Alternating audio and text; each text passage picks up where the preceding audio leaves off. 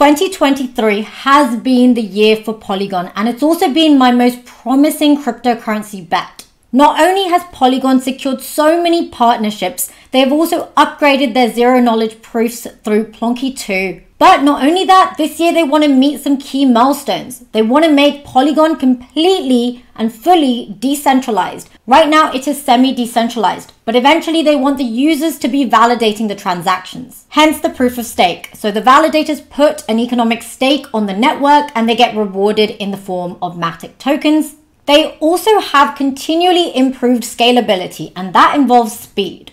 Right now, Polygon can process transactions of around 7,000 transactions per second. And this year, they're aiming to increase this to 100,000 transactions per second. Not to mention, Polygon has also focused on interoperability, the ability where their blockchain can communicate with Ethereum's and Binance Smart Chain. And they've also prioritized eco-friendliness. Now, you guys know that Polygon is an Ethereum scaling solution. What does that mean, and why is that so crucial?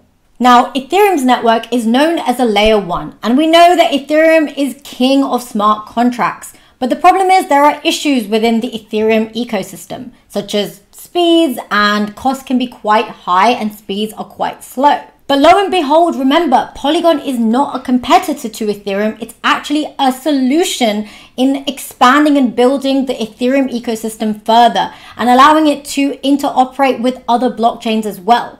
Polygon actually fixes all the problems associated with the Ethereum network. So it means that the Ethereum ecosystem can be joined with the Polygon ecosystem. Now, the most revolutionary upgrade to Polygon has been zero-knowledge proofs.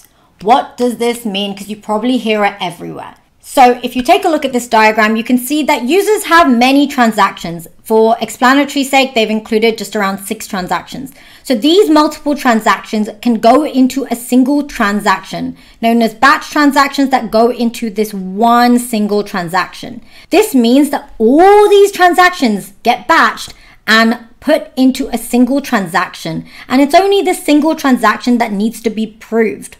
It removes that long and tedious process where validators have to verify each of these individual transactions. Instead, they simply need to verify this main transaction through a single proof. And if it's just a single proof, it means cost savings and faster transaction speeds because the transactions get validated faster. Now, the Polygon team have been continually improving their zero-knowledge proof technology. Plonky 2 is one of them. Plonky was the original, and now they've got Plonky 2. I'm going to link this article in my description box, but Plonky 2 basically is a zero-knowledge proof. It's developed by the Polygon team to essentially improve the scalability and the privacy of the transactions on the network.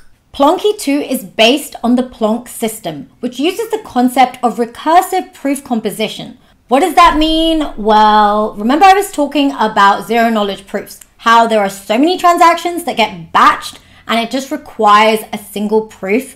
Well, recursion means just that. It means using a single proof to prove a set of separate goods. So Plonky 2 comes in here. Initially, we have the transactions proved using Starkey with a lower rate. Then with that recursive concept, they get verified with Plonky 2 with also a lower rate. But with Plonky 2, they are using 2 proofs that get aggregated, and that gives them a higher rate.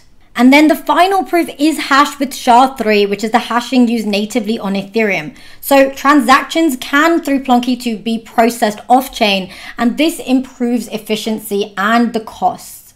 Now, we've talked about how it improves efficiency, cost, and speed, but let's also talk about Plonky 2 improving the security. So the privacy, so what actually each transaction contains. Those particular details are actually verified off-chain, so it doesn't require the actual transaction details to be shared. So it means transactions can be validated without the validators actually seeing what amount is in that transaction, or even which parties are involved in that transaction. Now, I hope this helps you guys understand how zero-knowledge proofs work and how this technology is continually improving. If you understand the foundational concepts of it, then you can understand what all these upgrades that are taking place are. I'll go into another video of what Polygon Milestones is, and it's more developer focused, but for now, let's go into some of the milestones that we've seen take place for Polygon. And this was tweeted by the co-founder of Polygon, Sandeep Nailwal, and he said, 1, Google announces support for Polygon supernets, and they are committed to supporting Polygon startups with a joint fund. And then the largest auction house, the Sotheby's, actually launched their own NFT marketplace on Polygon. And Sports Illustrated also launched a ticketing platform. Now, this is another one, but I'm not going to dig into the details just now in this video. I think I should make separate videos on all of these huge milestones. And then Franklin Templeton, which is a large financial sector asset management giant worth around $1.4 trillion. And by the way, when I was like 19 years old, I did work experience there, so I love that they're mentioned. Anyway, they're going to be tokenizing large-scale regulated financial products with Polygon DeFi. So many major institutions are finding use cases through Polygon's blockchain network. I mean, just recently, climate finance firm Solid World opened a forward carbon liquidity pool with Polygon. So the pool will allow carbon credits being able to be purchased on the Polygon blockchain.